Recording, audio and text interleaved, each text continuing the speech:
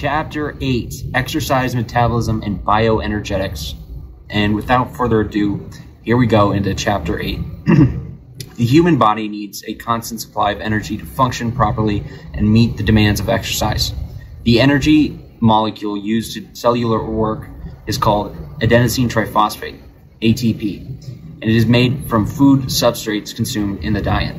The first law of thermodynamics states that energy can neither be created nor destroyed, only converted from one form into another. That is a really important fact to know. I'm sure if you've taken AP Bio, or probably regular bio, and chemistry, that's when they really drill into your head. Again, I haven't heard anything about that specifically on Nasm, but the first law of thermodynamics, energy can neither be destroyed nor created, only converted from one form into another. I know that's a very important point to nail down. The fuels used to create ATP are glucose and from carbohydrates, free fatty acids from fat, amino acids from protein, and ketone bodies. These fuels mostly obtained through diet. Carbohydrates in the diet are broken down into glucose, which can produce ATP quickly via the process of glycolysis. Quick promise, I will never do a video on glycolysis because that's complicated, and I had a test on that in high school and it gave me an aneurysm. Glucose is stored in the form of glycogen. The amount of glycogen that can be stored in the body is much less than the amount of fat that can be stored. Free fatty acids are the byproduct of the breakdown of stored consumed fats. They are oxidized exclusively via the aerobic pathway, which uses oxygen to create ATP. Amino acids are the byproduct of protein breakdown or digestion. Amino acids can be metabolized via oxidative phosphorylation. That's my guess. We're gonna have Siri verify that. Phosphorylation. Phosphorylation. I think I aced that. Can we get a playback? But this is not typical in healthy people because protein is usually reserved for muscle building rather than ATP production. Ketone bodies are produced by the liver during periods of low energy intake or low carbohydrate availability. They can be oxidized via the oxidative phosphorylation pathway to create ATP. Exercise is categorized by two factors, intensity and duration. The higher the intensity of the activity, the shorter the duration must be. To perform exercises, the body needs fuel, which comes from food that is broken down through a series of chemical reactions to provide energy, ATP, and heat. The ATPC pathways is the simplest and fastest way to generate ATP. This system can only support short duration activities because the supply of PC is limited.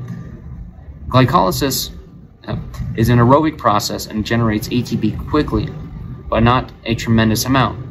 The end products of glycolysis are ATP and pyruvate, which can become lactate under anaerobic conditions. Oxidative phosphorylation is a process that uses oxygen to create ATP from the substrate molecules at a relatively slow rate. Oxidative phosphorylation can be used pyruvate, starting from glucose, fatty acids, amino acids, or ketone bodies as substrate molecules.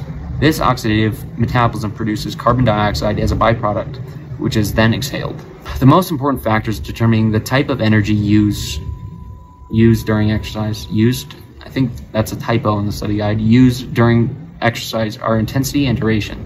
The intensity and duration of an activity are inversely related, which means that as intensity goes up, duration must go down. Steady state exercise is defined as a situation in which a person engages in the same level of activity without increases or decreases of intensity for several minutes. Intermittent exercise is defined as a frequent change in the workout requirement intensity during activity. I don't know if I completely messed that up or not.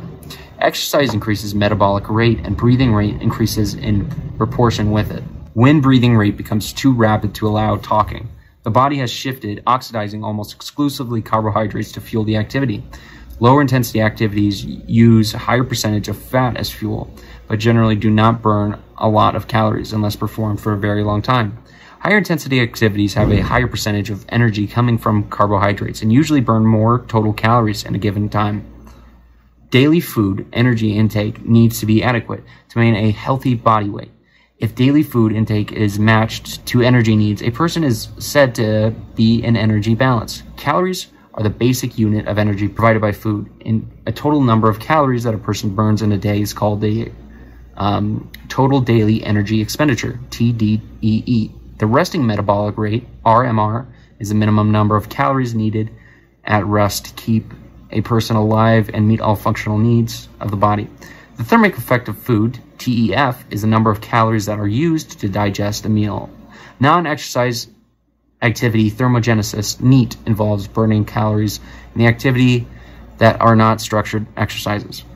Exercise activity, thermogenesis, EAT, ironic, I don't know if it's ironic, coincidence, is the calories burned during the structured physical activity or purposeful exercise.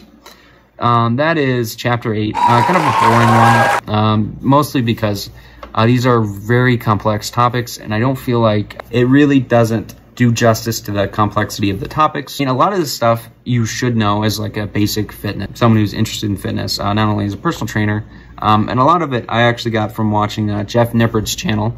So RMR, TEF, NEAT, EAT, and TDEE. Lastly, I want to offer a disclaimer to anyone watching this and who has been watching this as I upload. So this is the Nasm CPT 7th edition. I believe they're on the 9th edition currently. So this is out of date, full transparency. This is a few editions behind. But so far, what we've reviewed and gone over from the chapters, a lot of the concepts are the same, especially with exercise metabolism, bioenergetics. That doesn't change that much. Like, I guarantee 90% of the concepts from this older study guide, they won't hurt you to know for the exam. So this series is still a good thing to play in the background to, kind of get these concepts into your head, get the terminology kind of drilled in so you're used to hearing them. And for most of the kind of difficult words to remember in terms, I am making sure, I'm going to jinx it, but I'm making sure I'm saying as many of the words that I can correctly. So if anybody does listen to it and they're just kind of trying to, get comfortable with the terminology in this book, the concepts, the core lessons that you can learn from this study guide, I do believe still hold up. I do want to give a disclaimer about me sharing this study guide. I do believe I received this from advisors of Nasm. I think I received this through an email, or I got it from Show Up Fitness. Either way, this is a completely free study guide. I'm not tampering with the paywall. The 7th edition isn't sold anymore.